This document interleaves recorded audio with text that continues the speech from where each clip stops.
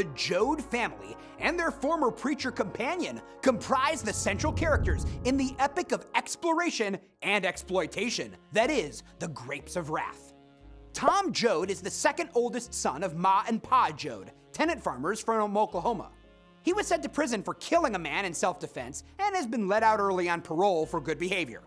An outsider who chafes against authority figures, Tom focuses on immediate tasks and gets angry when pushed around. After Jim Casey dies, Tom comes to understand that all people are part of one soul and becomes a man who channels his outrage for the greater good of humankind. Ma Joad is the matriarch of the Joad family. She is a strong, sturdy woman, but also gentle. She stabilizes and unifies the family. Ma acts as the center or heart and soul of her family. And as the Joads face various hardships, the family threatens to break apart. To counteract this, Ma's role shifts from the backbone of the family to family leader. Pa Joad is married to Ma Joad. A physically strong man who's the breadwinner of the family early on, Pa is the leader of the family. But as the novel develops, Ma takes on this role. Pa doesn't like this change, but he realizes in a way that he's become a broken man, often second-guessing himself. Jim Casey is a former preacher who grew disillusioned and quit preaching.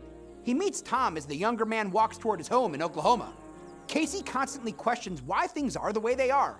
Concerned with the plight of the tenant farmers who are being forced off their land, he realizes his new calling is to help them. Thus, he travels with the Joads to California. He ends up leading a strike against the unfair labor practices of landowners and is killed, but his ideas inspire Tom Joad. Rose of Sharon is the older daughter of Ma and Pa Joad. Her name is a biblical reference to the following verse in Song of Solomon 2, verse 1.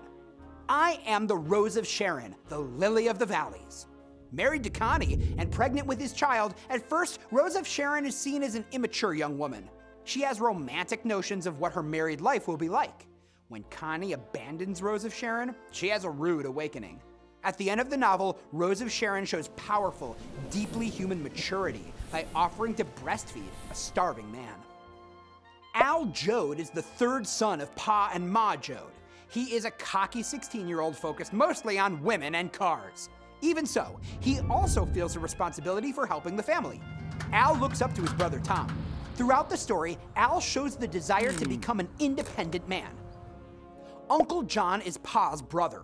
Racked by guilt over his wife's death, much of his life is devoted to performing penance for his sin. Uncle John has severe mood swings. He mostly lives his repentant lifestyle, but carnal pressures swell up inside of him until they burst.